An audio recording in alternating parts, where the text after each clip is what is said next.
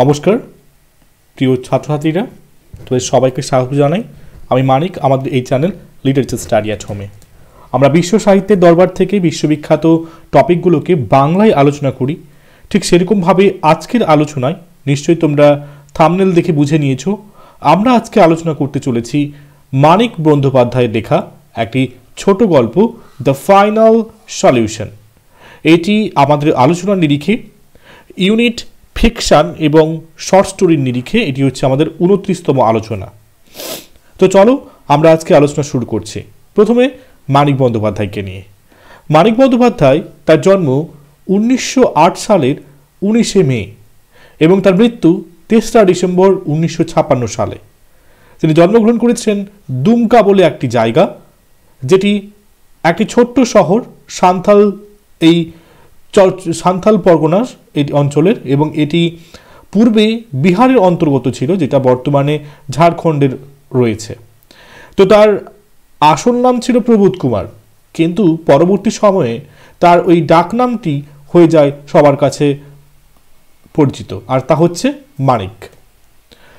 দীর্ঘ তার 28 বছর এই তার লিটারারি কেরিয়ার, এবং সেই 28 বছরের সাহিত্যের এই যুগে তার লেখা রয়েছে 38টি উপন্যাস, 306টি ছোট গল্প, একটি নাটক লিখেছেন, তার পাশাপাশি একটি কবিতার বইও লিখেছেন এবং একটি প্রবন্ধের বইও লিখেছেন।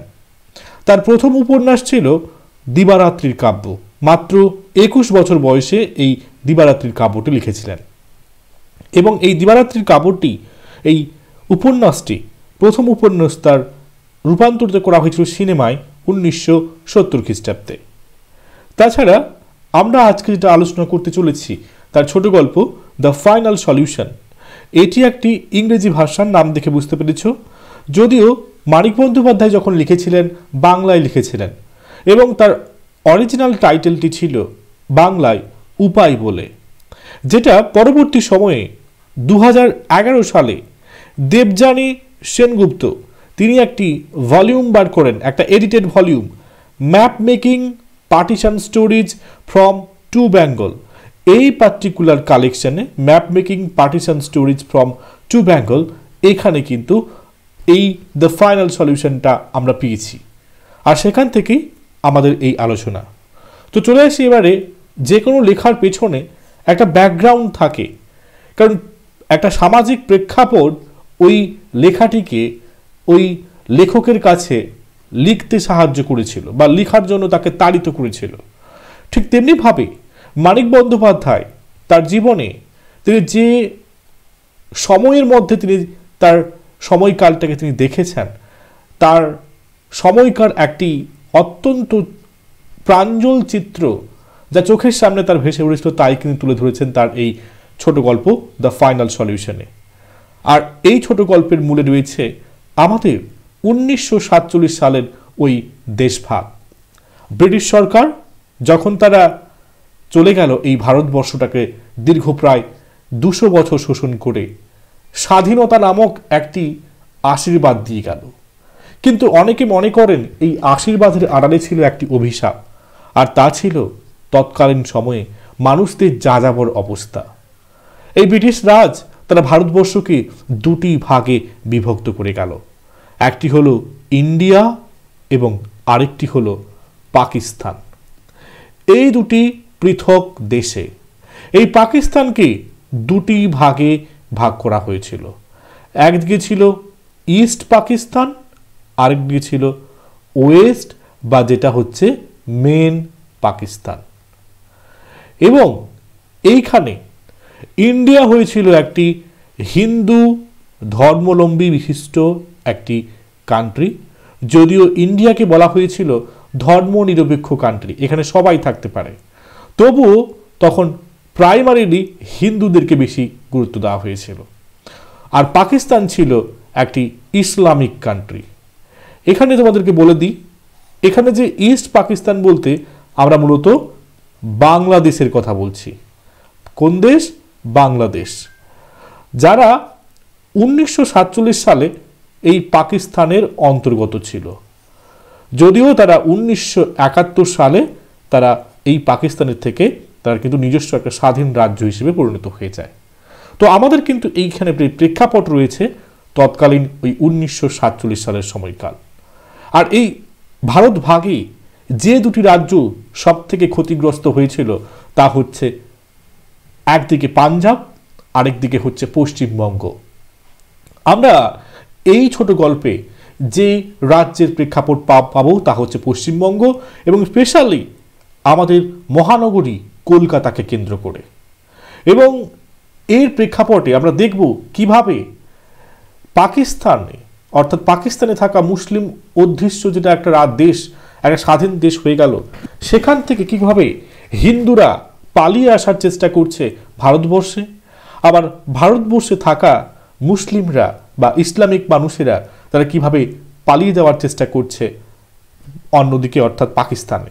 এবং ভাবতে হবে যে এই যারা রিফিউজিরা, যারা এক দেশ থেকে অন্য দেশে যাচ্ছে, তাদের কিন্তু নিজস্ব কোনো ঠিকানা, নিজস্ব কোনো ঘর ছিল না, তাই তাদেরকে আস্তানা গাড়তে হয়েছিল কোথাও এই গভর্নমেন্টাল সেক্টর, কোথাও রেল স্টেশনে, কোথাও কোনো সরকারি দপ্তরের কাছে। তাহলে এই মানুষগুলোর কিন্তু একটা দুর্নীতি বলছি, একটা বিপর্যয় পর্যায় চলছিল। এই প্রেক্ষাপটটা আমাদের এইখানে রয়েছে। এছাড়া যেটা বলছিলাম যে এই যে ঘটনাগুলি, যে রিফিউজি হতে হয়েছিল, এই পয়েন্টে দেখানো হয়েছে। তারপরে বলা হচ্ছে দে আর ফোর্সড, তাদেরকে বাধ্য করা হয়েছিল two settle in any place they could find, যেখানে তারা জায়গা পাবে সেখানেই তারা নিজেদের আস্তানা কেড়ে ফেলেছিল। এমনকি আমাদের এখানে কলকাতার একটি অত্যন্ত গুরুত্বপূর্ণ রেলওয়ে স্টেশন শিয়ালদা রেলওয়ে স্টেশনের আমরা কথা পাবো। অর্থাৎ আমাদের এই দ্য ফাইনাল সলিউশনে অনুমান করা গেছে যে ঘটনাটি ঘটেছে তৎকালীন শিয়ালদা রেলওয়ে স্টেশনে।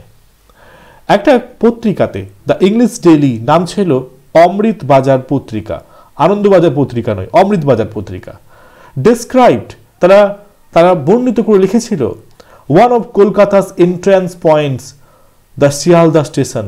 এবং কলকাতাতে প্রবেশ পথ একটা অনেকগুলোর মধ্যে শিয়ালদা স্টেশন ছিল একটা অন্যতম। এবং এখানে ঝাঁকে ঝাঁকে হাজার হাজার রিফিউজিরা তারা এসেছিল। এবং এই শিয়ালদা স্টেশনকে অমৃতবাজার পত্রিকা জানিয়েছিল যে এটা হচ্ছে নরকের প্রবেশপথ, নরকের প্রবেশপথ। অর্থাৎ তৎকালীন সময়ে এই রিফিউজিদের, এই যাযাবরদের অবস্থা সত্যিই একটি নারকীয় রকম রূপ নিয়েছিল। পারহ্যাপস, সম্ভবত, bringing our mind the inscription on the gate of ডান্তেস Inferno, যেরকম করে ডান্তের সেই ইনফার্নো গেটে যখন সতর্কিত করা হচ্ছে, ঠিক তেমনিভাবে কলকাতাতে প্রবেশ করাতে সবাইকে যেন তাদেরকে এই কলকাতায় প্রবেশ করার পরেই তারা যে যন্ত্রণা ভোগ করবে, নারকীয় যন্ত্রণা, আর সেই নরকীয় যন্ত্রণার একটি চিত্র ফুটে পাবে আমাদের এই উপন্যাস বললে ভুল হবে, ছোট গল্প দ্য ফাইনাল সলিউশন। তো দেখবো আমরা যে কিরকম নরকের একটা চিত্র আমরা পেয়েছি এই উপন্যাসে। তো চলে আসি সামারিতে সরাসরি। দেখো, শুরু করছি। The protagonist of the story, এই দ্য ফাইনাল সলিউশন এর যে কেন্দ্রীয় চরিত্র হচ্ছে একজন নারী, আর সেই নারী চরিত্র হচ্ছে, ফিমেল প্রোটাগনিস্ট হচ্ছে Mallika. Resides on the railway platform, সে বাস করে কোথায়? ওই রেলওয়ে প্ল্যাটফর্ম, প্রবাবলি ওই Sealdah railway station. Mallika's family had a place, তো মল্লিকার পরিবার কাছে একটা জায়গা পেয়েছে, তারা বিশাল জায়গা পেয়েছে। সেই জায়গাটা কত জানলে খুব অবাক হবে।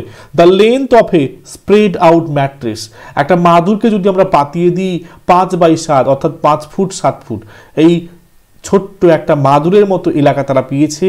আর সেখানেই শুধু মল্লিকা নয়, মল্লিকার পরিবার রয়েছে। এবং এই মল্লিকা কার সাথে রয়েছে? তার সাথে রয়েছে তার একজন স্বামী, যার নাম হচ্ছে ভূষণ, এবং তাদের 2.5 বছরের ছেলে, তার নাম হচ্ছে খোকন, এবং তার একজন বিধবা ননদ আশা। Lived along with some belongings, 10 হয়ে গেছে, এটা 10 হবে আর কি, 10 সুটকেস, বেডিংস, বান্ডলস, পটস, প্যান্টস। তো এই 5x7 ফুট এই মাদুরের মতো একটা জায়গায় সেখানে মল্লিকা রয়েছে কাদেরকে নিয়ে?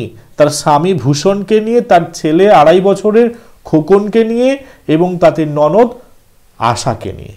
এবং সেখানে আরও কিছু রয়েছে, তা হচ্ছে তার কয়েকটা কাপড় বিশেষ এবং কিছু গুরুত্বপূর্ণ তথ্যের সাথে একটা সুটকেস, কিছু তার বান্ডেল, কিছু জিনিস এবং কিছু পাত্র, এই কিছু। কারণ তারা যখন পালিয়ে এসেছিল তারা কি আর ঘর থেকে খাট নিয়ে আসতে পারবে? তারা কি তাদের এমন কিছু জিনিস তারা কি নিয়ে আসতে পারবে? সব কিছু ফেলে আসতে হয়েছে। তাই আজকে তারা এখানে আস্থা গেড়েছে, কিছু করার নেই এই রেলওয়ে প্ল্যাটফর্মে। Another day of suffering begin. তো এইরকম করে তাদের ভোগান্তির দিন চলতেই আছে। তাই যখন সূর্য উদয় হচ্ছে পরের দিনের দিনে, মল্লিকার ফ্যামিলি হ্যাড নাথিং টু ইট, খাওয়ার জন্য কিচ্ছু নেই। বাচ্চাটি যেন সারাক্ষণ ঘোত ঘোত করছে এবং সকাল থেকে কাঁদতে কাঁদতে প্রায় ঝিমিয়ে পড়েছে। মল্লিকা তার চোখটা তোলে এবং দেখে একজন ব্যক্তি এসে হাজির এবং খোঁজ নিচ্ছে। আর সে কে? প্রমথ। প্রমথ হচ্ছে হেল্প অ্যান্ড ওয়েলফেয়ার সোসাইটির বলতে গেলে কর্ণধার, মানে একটা এনজিওর মতো, হেল্প অ্যান্ড ওয়েলফেয়ার সোসাইটি। তো প্রমথ এসছে এবং প্রমথ এরকম একটা এনজিও থেকে এসছে এবং তার সাথে রয়েছে রামলোচন, এবং তারা এসে এই মল্লিকার কিংডমের কাছে এসে দাঁড়িয়েছে। তো প্রমথ, এই যে এনজিওর যে কর্ণধার প্রমথ, সে জিজ্ঞাসা করে মল্লিকাকে যে ভূষণের জ্বর কমেছে কিনা। ভূষণ কয়েকদিন ধরে ম্যালেরিয়া জ্বরে ভুগছে, তাই তার জ্বর কমেছে কিনা প্রমথ জিজ্ঞাসা করে। এর উত্তর কিন্তু ভূষণ নিজে দেয় না।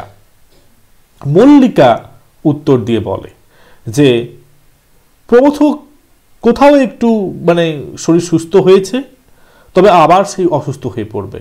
তো এখান থেকে বোঝা যায় যে মল্লিকার কথোপকথন থেকে যে এই লোকটি, এই প্রমথ লোকটি, এটা প্রথমবার নয়। প্রমথ এটা নিয়ে প্রায় 4 বার এসছে এবং এসে এদের পরিবার সম্পর্কে খোঁজ খবর নিয়ে গেছে। তাই ভূষণ কেন প্রমথর কথার উত্তর দিল না? তার কারণ হচ্ছে প্রমথ যে সাহায্য করবে তার কিন্তু এখনো অবধি তারা কুল কিনারা পায়নি, বারংবার আসে, শুধু খোঁজ খবর নিয়ে যায়। তাই আজকে মল্লিকা পুরো মরিয়া ভাবে প্রমথকে বলছে যে প্রমথ তো নাম ধরে ডাকতে পারবে না, বাবু বলে ডাকছে যে বাবু বাঁচান আমাদেরকে। আর এতে প্রমথ বলে যে মল্লিকাদের মতো রিফিউজিরা অর্থাৎ যাযাবরেরা তারা যেন বন্যার মতো আসছে এবং এত পরিমাণে লোকে আসছে, অসহায় লোক আসছে, তাদের কাকে তারা নিরাপত্তা দেবে খুঁজে পাচ্ছে না। অর্থাৎ এই সত্যি, এই কাহিনীটা সত্যি বাস্তবিক, মানে এত পরিমাণ রিফিউজিরা আসছে। তো এইরকম এনজিওদের কাছে প্রমথ যারা এই হেল্প অ্যান্ড ওয়েলফেয়ার সোসাইটি চালাচ্ছে, তার মতো আরও অনেক এরকম এনজিও রয়েছে, তারাও প্রায় হিমশিম খেয়ে যাচ্ছে। সেটাই প্রমথ মল্লিকাকে বলে যে আমরা কি করব, আপনারা তো বন্যার মতো আসছে। পরের পেজ নাম্বার 2 থেকে আসছি। তো এতে মল্লিকা খুব মরিয়া হয়ে পড়ে প্রমথের কাছ থেকে সাহায্য পাওয়ার জন্য, এবং সে প্রমথকে এটাও বলে যে প্রমথ তাকে যা করতে বলবে, যা বলতে বলবে, সে তাও করতে প্রস্তুত। এবং এদিক থেকে প্রমথ মানুষ হিসাবে কেমন আমরা এবারে পাবো। প্রমথ একজন বাস্তববাদী, প্রমথ হচ্ছে একজন রিয়ালিস্ট, এবং সে কিন্তু কোথায় কি করে আখের গোছাতে হয় ভালো করে জানে, তাই সে খুবই সচেতন। তো যখন মল্লিকা দেখছে বারংবার ভগবানকে অভিশাপ করছে, সে বলছে ভগবান কি মরে গেছে? আর সে বলছে ভগবান সত্যিই মরে গেছে, কারণ ভগবান থাকলে তাদের এরকম দুঃখ দুর্দশার মধ্যে রাখতো না। তো প্রমথ তার মস্তিষ্ক ঠান্ডা রাখলো, কেপ্ট হিজ কুল হয়ে গেছে, কুল হবে, কুলনেস। তো সে তার ঠান্ডা মস্তিষ্ক বজায় রাখলো। তারপরে প্রমথ মল্লিকাকে বলল যে সে চাইলে, অর্থাৎ সে চাইলে বললে মল্লিকা যদি চায় তাহলে সে কিন্তু তার নিজের জন্য একটা চাকরি পেতে পারে। এবারে কোথাও একটা তাকে লোভ দেখানো হচ্ছে, প্রমথ যেন লোভ দেখাচ্ছে যে মল্লিকা চাইলেই পারে একটা চাকরি করতে। এবং প্রমথ আরও বলে যে সে চাইলে যে এত টাকা ইনকাম করতে পারবে মল্লিকা ভাবতেও পারবে না। তো দেখো, ভাবো এরকম একটা পরিস্থিতি যেখানে তারা খেতে পাচ্ছে না, সেখানে বলছে চাকরি দেওয়া হবে কাকে? মল্লিকাকে। এবং যে চাকরি করলে তার নাকি যতটুকু টাকা উপার্জন করার দরকার তার থেকে বেশি টাকা সে পাবে। আচ্ছা, তো এবারে মল্লিকা বলল সাধারণত একটা প্যাট্রিয়ার্কাল সোসাইটিতে ঘরে পুরুষ আছে, জোয়ান পুরুষ, মানে ভূষণ রয়েছে। মল্লিকা বলে, আচ্ছা বাবু, আমার জন্য নয়, আপনি বরং একটা কাজ করুন না, আমার স্বামীর জন্য একটা কাজ ঠিক করে দিন, ওর শরীর তো সুস্থ হয়ে যাবে কালকের দিকে, ওর জন্য একটা কাজ ঠিক করে দিক।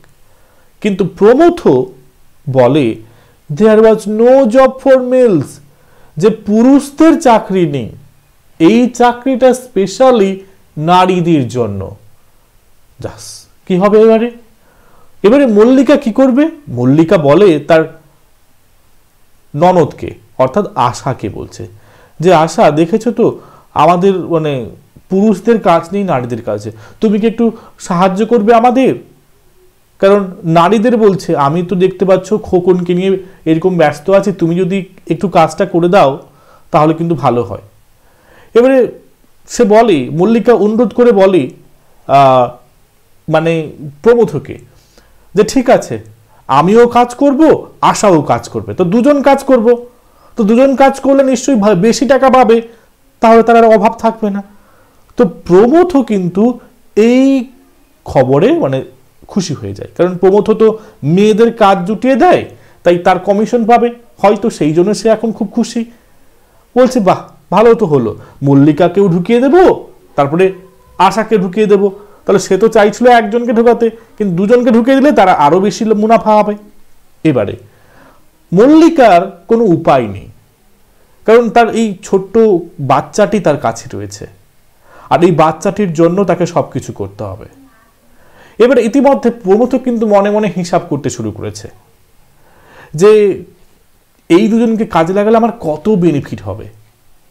আর ইতিমধ্যে সে কিন্তু যাতে এরা মত না পাল্টায়, অর্থাৎ ইতিমধ্যে মোটামুটি এদেরকে মানিয়ে নিয়েছে যে মল্লিকা এবং আশা দুজন কাজ করবে, এবং সেই মাফিক যাতে তাদের মত না পাল্টাতে পারে সেখান থেকে চলে যাওয়ার আগে মল্লিকাকে কিছু টাকা অ্যাডভান্স দিয়ে গেল, যে চাকরি করবে তাকে অ্যাডভান্স, যে সে সিলেক্টেড হয়ে গেছে।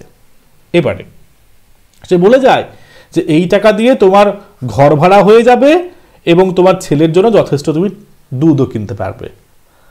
এবার ভাবো, এরকম একটা অবস্থায় যেখানে বাচ্চা ছেলেটি খেতে না পেয়ে কেঁদে কেঁদে ঘুমিয়ে গেছে, মল্লিকা কি আর কি সেই এরকম একটা সুযোগ হাত ছাড়বে? সে যে কাজই হোক সে করতে রাজি থাকবে। এরপরে মল্লিকা যখন তার কাছ থেকে টাকা নেয় তখন প্রমথ চলে যাচ্ছে। তবে প্রমথ যাওয়ার আগে সে তার ওই সাথে সঙ্গী রামলোচনকে কিন্তু রেখে দিয়ে যায়।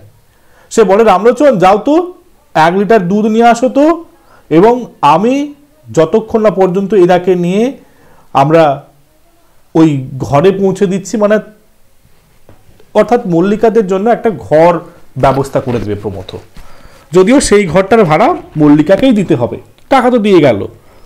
এবারে সেই ঘর অবধি নিয়ে যাওয়া অবধি যেন মল্লিকাকে পাহারা দেয় রামলোচন, কারণ এখানে অনেক মানে শকুনের মতো বসে আছে মল্লিকাদের মতো মহিলাদেরকে ফাঁদে ফেলার জন্য, অর্থাৎ তারা তাদের দলে নিয়ে নেবে। যেরকম ভাবে প্রমথ এসছে, প্রমথ চাকরি দেবে বলেছে, অন্যরাও নিয়ে নিতে পারে, তাই যাতে এদেরকে তো অলরেডি ক্রয় করে নিয়েছে বলতে গেলে প্রমথ, তাই সেটা যাতে না হয় তাই রামলোচনকে রেখে দিয়ে যায়।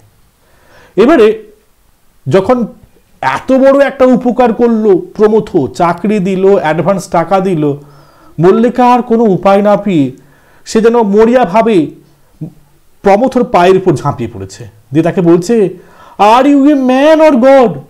তুমি কি সত্যি মানুষ প্রমথ নাকি ভগবান? কারণ আজকে তুমি যা করলে তার তুলনাই হয় না।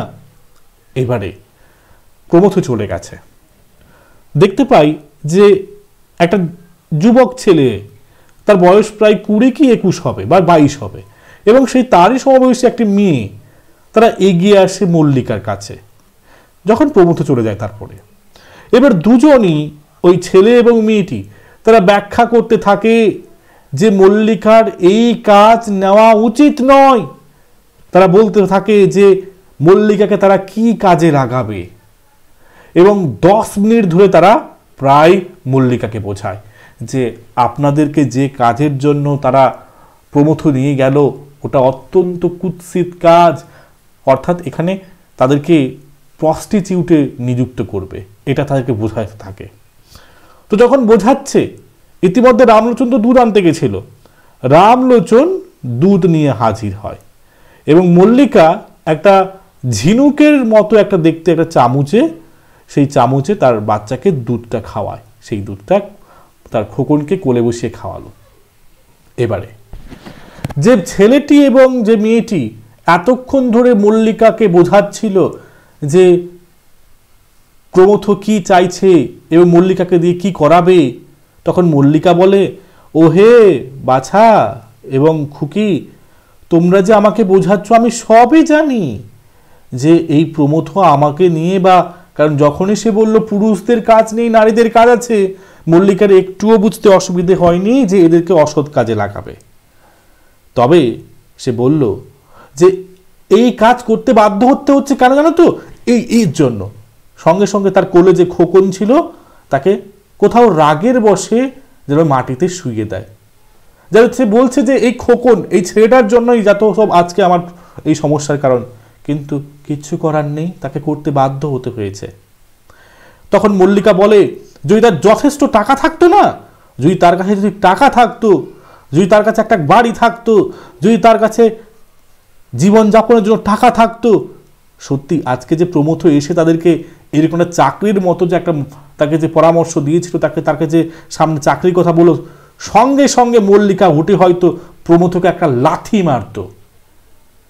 কিন্তু কিছু করার নেই, আজকে সে তো বাধ্য প্রমথর এইরকম ট্রিকারিতে ছল চাতুরিতে তাকে যেতে বাধ্য হতে হয়েছে, কিছু করার নেই, তাকে প্রমথর কথা তাকে মানতে হচ্ছে। এবারে ইতিমধ্যে রামলোচন কি করেছে, গিয়ে পুলিশকে ডেকে এনেছে এবং পুলিশ কিন্তু এই সমস্ত এনজিওদের কিন্তু হাতের মানে কি বলবো, মানে তারা হাতের মধ্যেই থাকে। তো যদিও এখানে প্রমথ মানুষকে ভুল পথে নিয়ে যায়, কিন্তু তারা পুলিশকে কিনে রেখেছে। তাই পুলিশ এসে সেই দুটি বাচ্চা এবং সেই খুকিকে, অর্থাৎ সেই 22 বছরের ছেলে এবং মেয়েটিকে শাসায়, উদুমভাবে শাসায় এবং তাদেরকে ভয় দেখায় এবং যাওয়ার আগে তাদের নাম এবং ঠিকানা লিখে নেয়। তাদের ঘরে খবর পাঠানো হবে, তাদের উপরে মানে কোনো যদি এরপরে কিছু দেখা যায়, তারা যদি এরকম কাউকে বোঝায় ভুল পথে নিয়ে যাওয়ার চেষ্টা করে, মানে আসলে ওরা সঠিক পথে নিয়ে আসার চেষ্টা করছিল, কিন্তু পুলিশ তাদেরকেই ভুল পথে নিয়ে যাওয়ার জন্য তাদেরকে অভিযোগ করছিল। এবারে মল্লিকা আশার দিকে মুখ করে।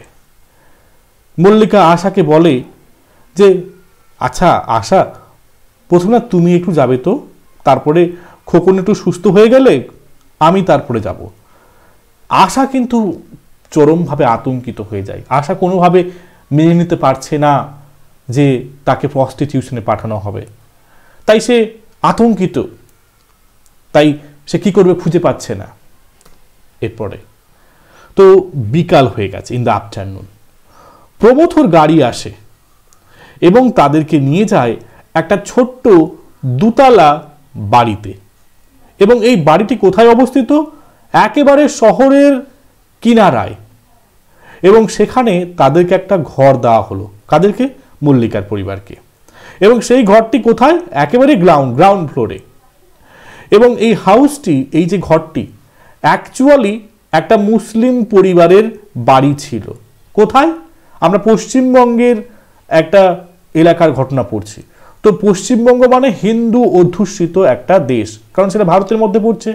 তো তাই এইখানে এই বাড়িতে একটা মুসলিম পরিবার থাকতো, যারা ভয়ে পালিয়ে গেছে কারণ ওই এলাকাটা হিন্দু অধ্যুষিত অঞ্চল ছিল। আর প্রমথ সেখানে একটা দাঙ্গা হাঙ্গামা লাগিয়ে দিয়েছে, যার কারণে এই মুসলিম পরিবারকে সবাই থ্রেট দিত, তাই তারা পালিয়ে গেছে। তাই ঘর খালি হয়ে গেছে, তাই এই ঘরটাকে এখন প্রমথ নিয়ে নিয়েছে এবং জবরদখল করে নিয়েছে, এবং সেই ঘরটাকে সে ভাড়া দেয়। অর্থাৎ ভাবো, মল্লিকাকে সে টাকা দিল যাতে সে ঘর ভাড়া দিতে পারে এবং তার ছেলের জন্য দুধ কিনতে পারে। সেই দুধটাও কিন্তু প্রমথকে নিয়ে দিয়েছে, রামলোচনকে দিয়ে টাকা নিয়ে নিয়েছে, অর্থাৎ তারই দেওয়া টাকা সে কিন্তু ফিরিয়ে পেয়েছে। আবার দেখো, এই যে ঘর ভাড়াটা দেওয়া হবে, সেই ঘর ভাড়াটা পাবে কে, প্রমথ, কারণ এটা তো প্রমথরই বাড়ি, তাহলে সে যে টাকা যাকে দেয় সেটাকে কিন্তু নিজেই পেয়ে যায়।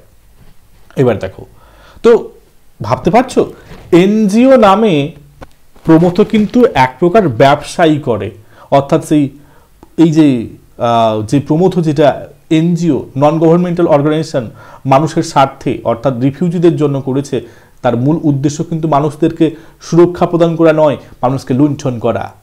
এবারে চলে আসে অ্যাট লাস্ট, তো অবশেষে দেয়ার was enough space for Mallika. তো মল্লিকা এর আগে অবধি জবে থেকে পালিয়ে এসছে সেই বাংলাদেশ থেকে, ইস্ট পাকিস্তান থেকে পশ্চিমবঙ্গের এই ক্যালকাটা ওই তৎকালীন ওই শিয়ালদা স্টেশনে একটুও জায়গা পায়নি যে পা ছড়িয়ে বসবে। তাই আজকে কোথাও একটু সে মানে নিজের মতো করে থাকার একটা স্থান পেয়েছে। তাই সে কি করলো, প্রথমে ভূষণের জন্য বিছানা পাতালো, কারণ ভূষণ তো এখনো জ্বরে জরাক্রান্ত, এবং সাথে খোকনও ঘুমাবে খোকনের জন্য। এবং তারপরে নিজে পেছন দেওয়ালে তার পিঠ ঠেকিয়ে একটু শান্তির ঘুম নেওয়ার জন্য প্রস্তুত হচ্ছিল। কিন্তু এই ঘুম আর শান্তি মল্লিকার জন্য নয়। হঠাৎ করে সেই দিনই বিকাল একটু সন্ধ্যার আগে প্রমথ ডাক পাঠিয়েছে মল্লিকাকে যেতে হবে ওই দিনই, অর্থাৎ মল্লিকার চাকরি শুরু হয়ে গেছে, তাকে অ্যাডভান্স দিয়ে দেওয়া হয়েছে, তাই মল্লিকার কাজ আজ থেকেই। কারণ প্রমথ অপেক্ষা করতে পারছে না। তো রামলোচন ট্যাক্সি নিয়ে এসছে, এবং ট্যাক্সি নিয়ে এসেছে শুধু মল্লিকাকে নিতে নয়, কারণ মল্লিকাকে শুধু নিতে এলে হবে না, তার তো সিম্পাথি পেতে হবে। তাই মল্লিকার বাড়ির জন্য ডাল নিয়ে এসছে, চাল নিয়ে এসছে, মাছ নিয়ে এসছে, শাকসবজি নিয়ে এসছে, যাতে মল্লিকার মন জয় করা যায়। এবারে মল্লিকা ওই দিন যেতে তার ইচ্ছে ছিল না, মল্লিকার একটু শান্তি দরকার ছিল। তাই সে রামলোচনকে বলল, আচ্ছা রামলোচন, আমি কি কালকে গেলে হবে না? কিন্তু প্রমথ বলে না। তখন উপায় না পেয়ে, আচ্ছা হোক ঠিক আছে, তাহলে আজকে আমি যাচ্ছি না, আজকে আমার ননদ আশাকে পাঠিয়ে দিচ্ছি। আশা মল্লিকাকে বলে যে আজকে তার যাওয়ার দরকার নেই, অর্থাৎ মল্লিকার যাওয়ার দরকার নেই, যেহেতু অনেক পরিশ্রম হয়েছে, সে আজকে প্রমথ স্যারের সাথে দেখা করতে যাবে, যে প্রমথ যে কাজে তাকে নিযুক্ত করেছে। কিন্তু রামলোচন বলে, না না, আশা গেলে হবে না। কাকে যেতে হবে? মল্লিকাকে, কারণ প্রমথ আজকে মল্লিকাকেই প্রাইমারিলি ডেকে পাঠিয়েছে। তখন মল্লিকা ভাবে হয়তো এই কাজটা এমন কাজ, মানে যে যদিও তার মনে ভাবনা আছে যে তাদেরকে দুজনকেই প্রস্টিটিউশনে ঢোকাবে, কিন্তু কি এমন কাজ যে আশা গেলে হবে না, তাকেই যেতে হবে। তো সেটা তার খুব কনসার্ন হয়। তাই মল্লিকা বেরিয়ে যায়, এবং সে জানে বেরিয়ে যায়, এবং এই ভেবে যায় যে ভাগ্যে যা লেখা আছে তাই হবে, যাই হবে হবে। এবারে প্রমথুর একটা দুর্দান্ত একটা মডার্ন টাইপের একটা বাড়ি ছিল, চমৎকার বাড়ি, এবং এটা প্রায় শহরতলি এলাকায় অবস্থিত। তো যখন সে মল্লিকাকে দেখে, তার মুখ থেকে একটা সুন্দর হাসি বের হয়, এবং সে মল্লিকাকে ঘরের ভেতরে নিয়ে যায় এবং বলে, জানো মল্লিকা, আজকে তোমাকে কাজে যেতে হবে না, আজকে তোমার সাথে একটু 2 ঘন্টা বাক বিতণ্ডা করবো, একটু কথাবার্তা বলবো, তাই ডেকেছি। মল্লিকা কিন্তু গভীরভাবে মনে মনে কিন্তু ভাবছে যে প্রমথ আমার কাছ থেকে কি চায়। যদি আজকে কথা বলারই হতো তাহলে কালকেও কথা বলা যেত, তাহলে নিশ্চয়ই এর কিছু মানে আমার সাথে বা আমাকে নিয়ে কিছু একটা তার একটু ভাবনা রয়েছে। তো সে দেখতে চাই যে প্রমথ কি বলতে চাইছে অ্যাকচুয়ালি। তারপরে প্রমথ বলে যে, জানো মল্লিকা, তোমার পরিবারের পুরো দায়িত্ব আমি নিয়ে নিয়েছি। বাবা, বুঝতে পারছো? প্রমথ বলছে যে মল্লিকার পরিবারের দায়িত্ব এখন তার কিচ্ছু চিন্তা করার দরকার নেই, এবং সে মল্লিকাকে কিচ্ছু করতে দেবে না, এবং মল্লিকার পরিবারের কোনো ক্ষতি হবে না, ক্ষতি কোনোভাবে সে করতে দেবে না। এবারে মল্লিকা বলছে, বাবা, আমার এত খেয়াল রাখা। তো সে চুপি চুপি ভাবছে যে এত বিবেচনা আমার প্রতি, মানা যায়? এত ভালো ভাবা আমার প্রতি মারা যায়। অর্থাৎ মল্লিকা কোথাও একটা আঁচ করতে পেরেছে যে নিশ্চয়ই এই প্রমথ কিছু একটা বদ মতলব করেছে। এরপরে প্রমথ মল্লিকাকে বলে, এই মল্লিকা যাও, তোমার এই নোংরা পোশাকটাকে পরিবর্তন করে আসো। তারপরে সে তাকে নিয়ে গেল, এখানে শর্ট বানানটা ভুল হয়ে গেছে, হি শর্ট হার দ্য বাথরুম, সে তার বাথরুমটাকে দেখিয়ে দেয়। এবারে যখন মল্লিকা বাথরুম থেকে ফিরে আসে, বাথরুমে কিন্তু তার জন্য নতুন পোশাক, এবং যখন বেরিয়ে আসে তাকে চমৎকার লাগছে। এবং তখন ফিরে এসে মল্লিকা দেখে যে ইতিমধ্যে চাকর মল্লিকার জন্য কিছু খাওয়ার জন্য বিস্কিট টাইপের কিছু নিয়ে এসছে, স্ন্যাক্স, এবং চা নিয়ে এসছে। এবং অন্যদিকে সে দেখতে পাচ্ছে হুইস্কিও নিয়ে আসা হয়েছে, সোডাও নিয়ে আসা হয়েছে, এ গ্লাস, এবং এই সব কিছু কার জন্যে? প্রমথর জন্যে। এরপরে প্রমথ মল্লিকার পাশে আসে এবং ঠিক তার পাশেই বসে, এবং মল্লিকাকে কাছে টেনে নিয়ে বলে, it is how I want you. Mallika, আমি তো তোমাকে এভাবেই পেতে চাই। কাম and B with me for a while, প্রতিদিন আমার জন্য একটুক্ষণ আসো, and then you can go back, তারপরে তুমি ফিরে যাবে, ব্যাস, আর কিছুই নাই। অর্থাৎ প্রমথর মনে একটা গভীর কুমতলব ছিল, আর সেটা হচ্ছে মল্লিকার শরীরটাকে উপভোগ করা। এতক্ষণে বোঝা গেল। এরপরে মল্লিকা হ্যাড আন্ডারস্টুড, মল্লিকা বুঝে গেছে যে Pramatha was going to engage her in prostitution, যে তাকে নিশ্চিতভাবে তাকে তো প্রস্টিটিউশনে ঢোকাবে। তবে প্রমথর ইন্টেনশন হচ্ছে টু এনজয় হার, মল্লিকাকে উপভোগ করা, before introducing her to profession, তাকে প্রস্টিটিউশনে ঢোকানোর আগে তার শরীরটাকে নিজে আগে উপভোগ করবে। এটা কোনো মতে মেনে নিতে পারছে না Mallika. Breaking free of his arms, Mallika কি করেছে? সঙ্গে সঙ্গে তার হাতটাকে ছড়িয়ে দিয়ে তাকে ছুঁড়ে ফেলেছে। কাকে? প্রমথকে।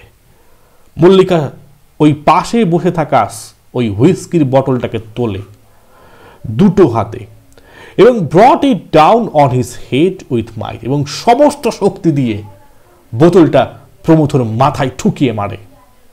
সঙ্গে সঙ্গে বোতলগুলি ভেঙে যায় এবং প্রমথ পুরো মাটিতে লুটিয়ে পড়ে। মল্লিকা জানে যে প্রমথ মরে যায়নি, প্রমথ শুধুমাত্র অজ্ঞান হয়েছে। কিন্তু মল্লিকা তার মাথায় এতটাই আগুন জ্বলছে, সে চাইছে প্রমথকে শেষ করে দেবে, ফিনিশ করবে। গোটা ঘর সে খুঁজল, কোথাও কোনো বন্দুক বা এমন কিছু জিনিস পেল না যা দিয়ে তাকে একবারেই মারা যাবে। তাই উপায় না পেয়ে সে তার নতুন শাড়িটাকে ভাঁজ করে এবং সেই শাড়িটাকে প্রমথর মাথার নিচ দিয়ে ঢোকায়, ঠিক যেন ফাঁদের মতো করে, এবং টাইটেড ইট অ্যারাউন্ড হিজ নেক, এবং তার গোটা গলায় জড়িয়ে নিয়ে নেয় এবং শক্ত করে, এবং অবশেষে তাকে গলা টিপে মেরে ফেলে। এবং এই মারতে তার সময় লাগে 15 মিনিট, অর্থাৎ 15 মিনিট ধরে সেই শাড়ির ফাঁদে প্রমথকে জড়িয়ে তাকে খুন করে ফেলে। তারপর প্রমথর জামার বান্ডেল থেকে সে কি করে, সে তার নোংরা পোশাকগুলোকে, যেগুলো সে পরে এসেছিল, সেগুলোকে বান্ডেল করে এবং সেগুলোকে নেয়, এবং সাথে সাথে প্রমথর পকেট থেকে টাকা কিছু বের করে এবং কিছু চেক ছিল সব বার করে, আর তারপরে রুম থেকে বেরিয়ে আসে এবং ঘরের চাকরকে বলে যে সেই চাকর যেন প্রমথর কাছে না যায় যতক্ষণ না পর্যন্ত প্রমথ চাকরটাকে না ডাকে। এবারে মল্লিকা প্রমথকে খুন করে বাড়ি পৌঁছে গেছে। মল্লিকার এই রণমূর্তি দেখে আশা ভয়ে পুরো কাঁপুনি তার জুবুথুবু হয়ে গেছে, এবং সে মল্লিকাকে দেখে একেবারে আতঙ্কিত যখন হয়ে গেছে। মল্লিকা কিন্তু একেবারে আতঙ্কিত নয়। মল্লিকা আশাকে একটা বড় মুচকি হাসি করে, বড় হা হা করে হাসতে হাসতে বলে, জানো Thakurji, I have found a way out. যে ঠাকুরজি হচ্ছে ননদকে বলে আর কি অ্যাকচুয়ালি, যে জানো আমি উপায় পেয়ে গেছি। আর সেই উপায়টা কি? এটাই হচ্ছে ফাইনাল সলিউশন। অর্থাৎ আমাদের আর কোনো ভয় নেই, সমাধান বের করে নিয়েছি, আর আমাদের কোনো সময় আর এই না খেয়ে অসহায় অবস্থায় থাকতে হবে না, আমি উপায় পেয়ে গেছি। সেটা কি উপায়? ফাইনাল সলিউশনটা কি? লাস্ট যে দুটো পয়েন্ট রয়েছে দেখো। মল্লিকা বলে, they would never be hungry, তারা কোনোদিন আর ক্ষুধার্ত থাকবে না। She would go to the railway station every evening, সে প্রত্যেক দিন সন্ধ্যাবেলায়, তার সেই ফাইনাল সলিউশনটা বলছে, প্রত্যেক দিন সন্ধ্যাবেলায় সে তার ওই নোংরা শাড়ি পরে রেল স্টেশনে যাবে, এবং তার মতো যখন ওই পোশাক পরা, নোংরা পোশাক পরা যখন সেরকম একটা সুন্দরী নারী যখন স্টেশনে ঘুরবে, ঠিক তাকে গ্রাস করার জন্য কিছু প্রমথের মতো কিছু শার্ক হাঙর মাছ ঘুরবে, এবং তারা আসবে ঠিক প্রমথের মতো তাকে তুলে নিয়ে যেতে। আর তখন তাদেরকে মেরে যেরকম করে প্রমথের কাছ থেকে টাকা নিয়ে এসছে, ঠিক তেমনি যারা নিয়ে যাবে তাদেরকেও খুন করবে সে। তবে এরপরে যখন সে কিন্তু রেল স্টেশনে যাবে, সে উড নট বি অ্যাফ্রেড। এইবার যখন প্রমথের বাড়ি গিয়েছিল, সে কিন্তু সবকিছু ভগবানের উপর ছেড়ে দিয়েছিল যখন গেছিল, কিন্তু যখন অন্য না কেউ তাকে নিয়ে যেতে চাইবে, তখন তিনি ভয় পাবে না। কারণ যখন তিনি যাবেন, তার সাথে কিন্তু একটা ধারালো ছুরি নিয়ে যাবে। তাহলে তার কোনো আর খুঁজতে হবে না বন্দুক, বা তার কোনো প্রয়োজন হবে না শাড়ি, বা তার জন্য প্রয়োজন হবে না কোনো হুইস্কির বটল। সরাসরি ওই ছুরি দিয়েই তার ওই শিকারীকে খুন করবে, এবং এইভাবে আবার টাকা নিয়ে আসবে তার পরিবারের জন্য। এটাই হচ্ছে ফাইনাল সলিউশন। অর্থাৎ নিজেকে ডিফেন্ড করার জন্য সব থেকে যদি কোনো মাধ্যম হয়ে থাকে লুকিয়ে না যাওয়া বা কারোর আশ্রয়ে থাকা, বরং আক্রমণ করো। অর্থাৎ মল্লিকা শিখে গেছে যে এই সমাজে টিকতে গেলে জড়থড় হয়ে, জুবুথুবু হয়ে, অনুরোধ করে নয়, লড়াই করে বাঁচতে হবে। এই প্রমথদের মতো মানুষকে খুন করে নিজের জীবনটাকে বাঁচাতে হবে। এই ছিল আমাদের আজকের সামারি, এই হচ্ছে আলোচনা। এবারে তোমাদের সামনে কিছু অত্যন্ত গুরুত্বপূর্ণ প্রশ্ন, যেগুলো এই স্টোরিটার ভিত্তিতে আমি রেখেছি। এটা তোমাদের হোম টাস্ক থাকলো। তোমরা কমেন্ট বক্সে উত্তরগুলি জানিও। আমি জাস্ট কোয়েশ্চেনগুলি পড়ছি। Which historical event place the background of the story the final solution? I think তোমরা এটা পারবে, অবশ্যই। আলোচনা যখন করেছি ডিটেইলে প্রথম থেকে, অবশ্যই তোমরা পারবে। বলছে, from which translation the English version of the story the final solution has been taken? এটাও খুব easy. What is mattress kingdom and who is the queen of it? তারপর, how many family members are there in Mollika's family and who are they? Next question হচ্ছে, who is Kokon and why does he cry? Next প্রশ্ন, are you a man or God? Who said this to whom and why? How did Prabodho think of killing two birds with one? Next question, describe the house where Mollika and her family are seated. Next question, why did Mollika accept the job Prabodho offered? Next প্রশ্ন, who advised Mollika to complain against Prabodho? একসাথে রয়েছে, what did Mollika reply them? Next question, why did Prabodho call Mollika that afternoon at his apartment? Next question, how did Mollika kill Prabodho?